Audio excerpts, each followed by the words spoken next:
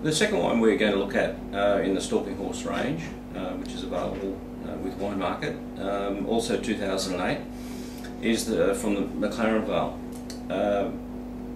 This is a big, generous wine, which has been proven very, very popular. 100% new American oak for 10 months. We bottled it in March 2009. So it's had a bit of time now in the bottle to settle down, and all those wonderful McLaren Vale characters of rich, velvety palate with chocolate and plums, and is best demonstrated in this wine.